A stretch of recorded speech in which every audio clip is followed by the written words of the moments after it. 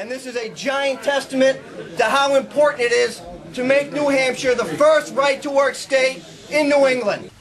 This video is sponsored by friends of Jesus is the way, the truth, the life.com. Here's a great concept I've never made good on, but hopefully I or some other liberty activist in New Hampshire will make good on it. Eventually, maybe someone else already has. But for those of you who are fans of the X-Men series, or more specifically for those of you who are not, who haven't watched it, there's this concept called protect those who fear you. So it's like the X-Men are basically out there to protect the people who fear mutants. The X-Men are good mutants, and they're protecting the people from the bad mutants. Well, by the same token, us freedom folk should be primed, or at least sort of thinking about protecting those who fear us, or those who are our enemies, when, on the rare occasion, they are in the right. Now, I don't think we should go as far out of our way to help one of our enemies as we do to help one of our friends. It's true that people who are actively attacking everyone else's freedom really should be a lower priority, but both in theory and in practice, we should not want authoritarians or government people to become the victims of government action. Now, most of the crowd that you see here is against the bill. So, for example, these unhappy union workers trying to stop the government from imposing union-limiting regulations on companies, well, they're the broken clock that is right at this point in the day. I might not like unions, generally speaking, but number one, it's wrong to have a government using taxpayer dollars to do anything, and number two, you're technically initiating force against a company if you tell it through government action that it is not allowed to relate to a union in a certain way, a certain non-forceful way. So in this case, what the issue was is a right-to-work law, which would have essentially ended union shops in New Hampshire. We request of them to represent the workers' ability to choose whether or not to join a union. Well, maybe there's some company out there, at least in theory, that wants to be a union shop.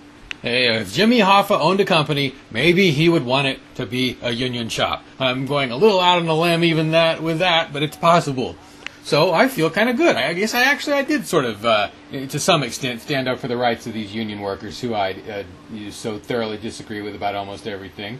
Because I did, confront some of the politicians who were trying to impose these regulations, and I asked them relatively difficult questions. I didn't support, and I made real clear to everyone that I didn't support this new government regulation on businesses/unions. I was against it. I'm still against it, and I'm speaking as a person who was victimized by those rules a time or two. Sort of. The rules that unions and companies have. Where you have to be in a union or are pressured to join a union. But ultimately, I think it would do, quite a bit of good if some of us are doing things and perceived as doing things that protect our enemies from the bad apples in the liberty movement or the bad ideas in the liberty movement, even if that protection is just expressing concern. Actually, there's another person who did something along these lines that it was a lot better than what It was a lot more philanthropic than what I did. I just took a position on an issue, but Ian Freeman actually sent money to some crazed authoritarian lady who's been manically denouncing Free Staters for a long time. She was in some kind of a car wreck, and he sent her some kind of, money to help her pay her hospital bills. And yes, I agree that's nice, but two problems in his case. First of all, he publicized it himself, which is I guess there have been occasions where I've publicized some things that I've done that I think are good, but man, the idea of publicizing an act of charity just seems pretty questionable. Maybe you get video of it if there's some interesting video, but I don't know. The other thing is, well, I guess he actually sends money to help liberty activists too, but really, instead of sending money to someone who's actively trying to hurt people, by taking away their freedoms. Well, there are plenty of free staters who've been in car wrecks too, and it really would be better. That money really it would get better go to the good guys than the bad guys, right? If you're going to do humanitarian aid in World War II, you're not going to help Nazi soldiers quite as quick as you're going to help French resistance fighters, right? Right. I'm right about this. No, not right about everything, but anyway, that is all. Did you think JesusIsTheWay.TruthToLife.com was just a website about a Porkfest campsite?